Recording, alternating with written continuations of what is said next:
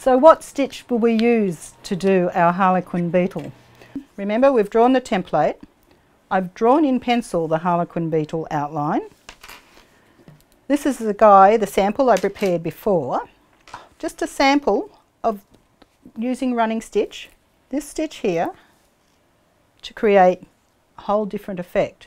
So we're going to perhaps do running stitch around the body of the beetle first. We've knotted our thread and pick a starting point. So I'm going to start at the nose of the beetle, push the needle up through the fabric. Right. And now we're going to put the needle in and out and go all the way around. You need to think about how long you want your stitch to be. So, and whether or not you want your stitch to be consistent. So we're going to decide that the stitch is going to be this long, however long this is, and it's going to be that same size all the way around the beetle. Fabric's a little bit stiff. A trick also, don't pull your thread too hard because you'll pucker it up, and you want it to lie nice and flat for this one, so it'll sit on the tree really well. But I just want to show you, now that we've got the idea, needle in. I'm going to show you the back now. Needle poking through the back, see the back? Our knot where we started. Needle up. When you get proficient, you can scoop up quite a few stitches on your needle. But it really doesn't matter whether you do it one stitch at a time or several. So now I just want to go back to the sample underneath. So we've just done running stitch in this very similar thread. If we made different spaces, different depths or distances between the stitches, you could change the texture or length of the stitch and have a different effect. Here's a bigger stitch again.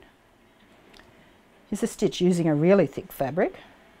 Not fabric, sorry, thread. It's a tapestry wool. And here's some very fine threads. Once we've done that, we could then move on, depending on what your project is, what you decide to stitch. You can make swirly lines, curvy lines, swirls, circles. The world's your oyster, you don't have to stop just at that. Okay, I've whizzed around the beetle and I just want to show you how to finish a thread. So it won't be too long. A little bit stiff, I've lost my momentum. You do get a nice rhythm going. Sorry, I did that very quickly. I've pushed the needle through, turned the fabric over. Now, you know how I talked about you could secure the thread at the beginning by doing a couple of very small stitches? Do that at the end. 2 small stitches. You don't have to take it all the way through the fabric. And that will just create a nice knot. Snip your thread. Okay, we might cut the tail of the other one a little bit too, it's a bit pokey out. Okay, and now we've got it secured, it won't come undone. Now we can thicken up this line, make it thicker by doing another lot of running stitch to fill the gaps. But my favourite way is to whip something. Now, I don't mean that literally. So I've got another bit of thread loaded onto a needle. So I'm going to show you how I'd whip this. I wanted to show you on our little sample piece what it looked like when it's whipped.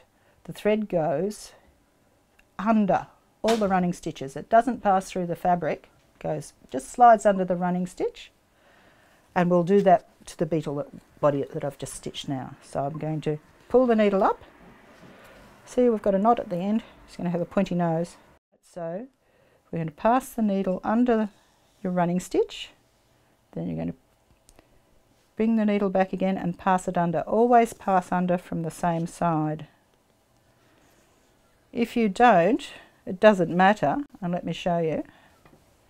What you'll end up with is a lacing stitch if you go from different sides, and it's just as pretty, but it has a slightly different effect. Let's lace his bottom and whip his sides.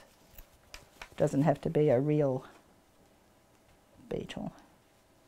A realistic beetle, I should say. Okay, so where are we about?